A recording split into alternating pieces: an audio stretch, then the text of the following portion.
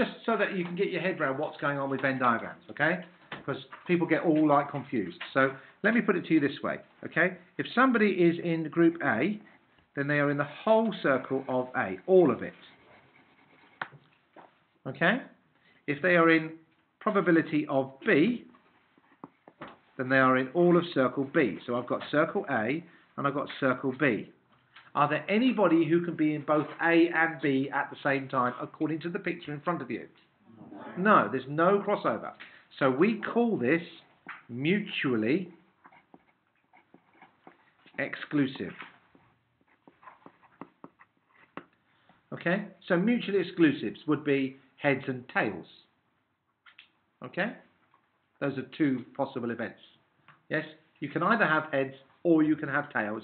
You can't have both at the same time. It doesn't work like that. Okay? So two things that are totally mutually exclusive. For instance, the probability that a middle school kid plays rugby would be group A, and a high school kid plays rugby, group B. Now you can't be both a middle school kid and a high school kid at the same time. It's actually not allowed. Even if you're middle school age and at high school, you're a high school kid. So those are mutually exclusives, and that's what the picture looks like.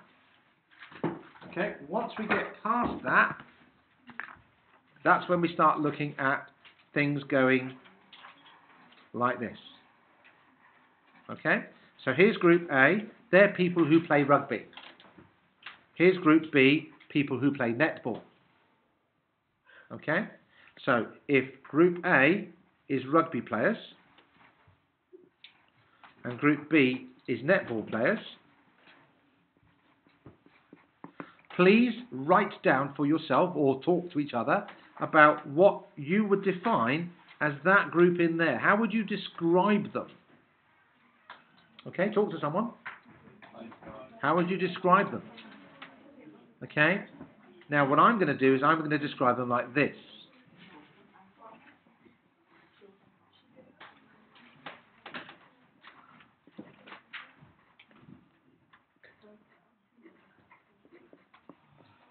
Okay, that's how I describe them. I'm not going to describe them as both.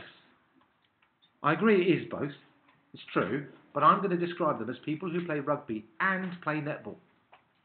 Okay, and we define that group as A intersection B because that's the group that's actually where the two circles intersect. That's why it's called intersection B.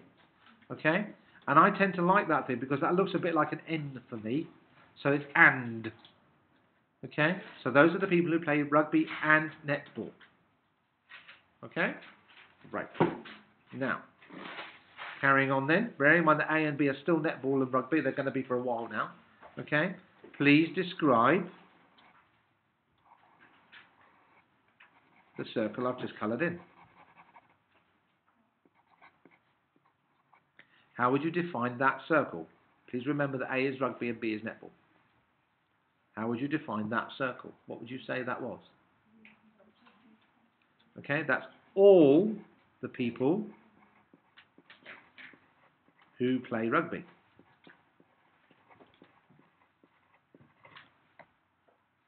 Does that make sense? And we would define that as group A. We already have done. Okay, next one. If I'm going a bit fast, then please watch the video and just slow it down. Or just go back over it. Okay, so now remember that A is rugby and B is netball.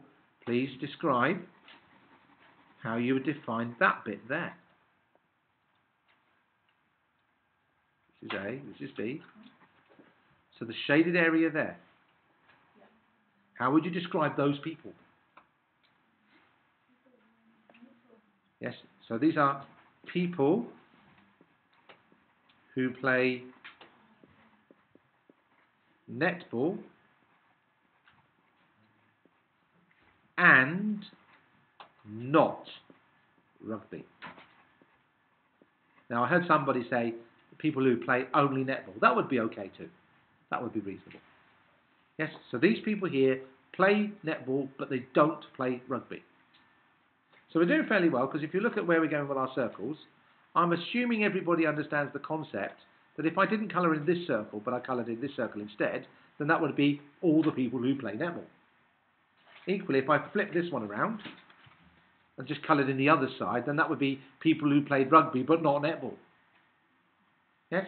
And this one is people who play rugby and netball. Equally, you could have said people who play netball and rugby. They swap around. I hope you understand that idea. Okay? So now we're actually getting somewhere. We're actually making some understanding of what's going on. Don't be frightened to put things in words. Probability is one of those subjects that actually does talk about words. Okay?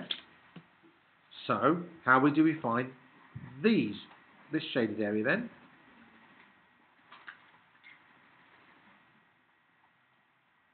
A, and there's B. How would you decide what that was? And that is the people who play rugby or netball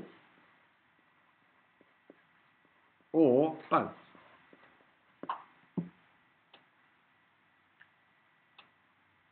Yeah, so these play rugby or netball or both rugby and netball.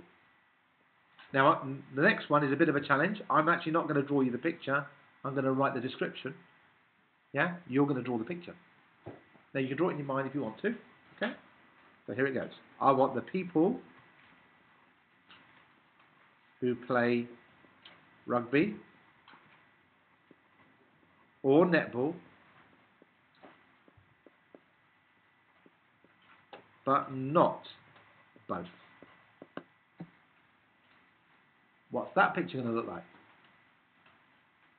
People who play rugby or netball but not both.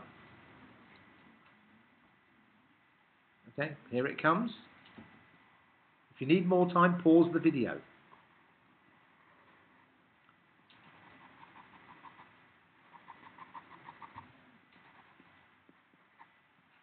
There we go. Okay? Now, these have all got symbols which could be used for various things, but actually most probability questions won't put it in symbols. They will just put it as a question, like, how many people play rugby or netball but not both? But you need to understand just one extra thing, is that you were very happy with me saying, when it's and, we put that symbol. Now there is another symbol, that's this symbol here, A union B. Which one of the pictures does that one apply to? And the answer is, when I can find it, I've lost it. No, it's not play rugby and netball. Play rugby and netball was that one. See the difference? That's rugby and netball. That's not the same. Or both. So that means that's that picture there. So this one is A union B. Okay, and that applies only to this picture. So you're either looking at this picture, or you're looking at this picture, or you're looking at this picture. Normally, that's what we talk about. So this is people who play I don't care whether they play rugby or not, or netball or not. I don't care. It's how many people play rugby. All of those. I didn't ask if they played another sport. Yes? If I said to you how many people played netball, it would be the other circle. All of the other circle. Okay? So, if I said to you, play rugby and both, it's just that bit. Okay?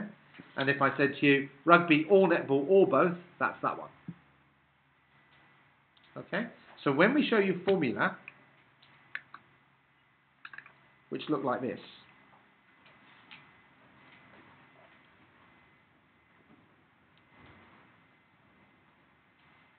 that says, I want all the people who play rugby.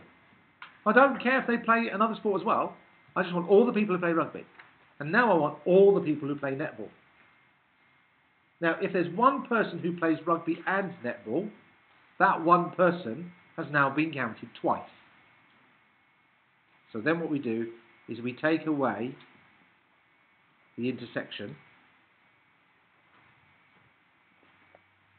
and that equals A or B or both. So I'm just going to go through that a little bit with you. Okay? This definition here, all the people who play rugby or netball or both, that's all of the circle, is defined as all the people who play rugby, so there they are, look, including the people in the middle, plus all the people, I'll do another picture just so I've got it,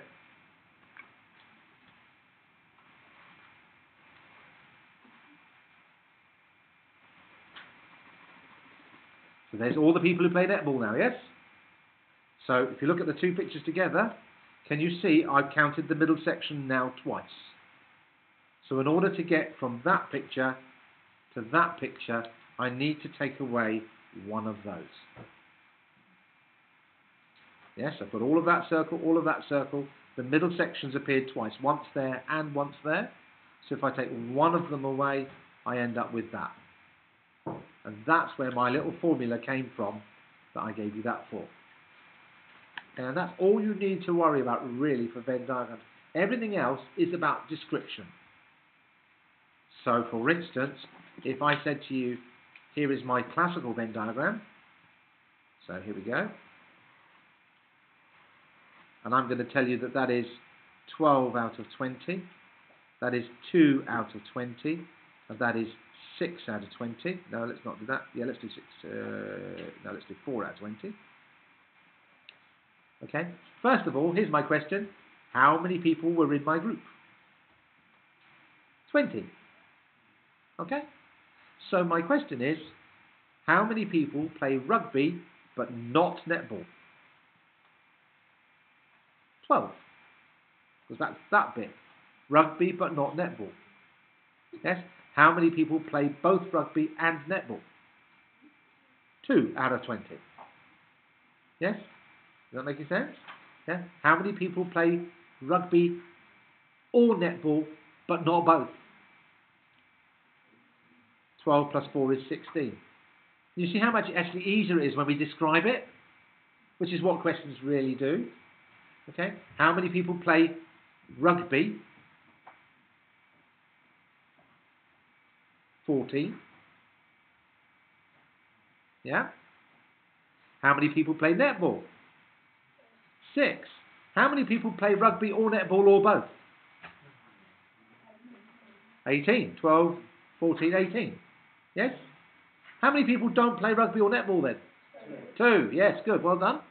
Yes? Alright, so if you look at the maths of it, how many people play rugby or netball or both? All the people who play rugby, 14.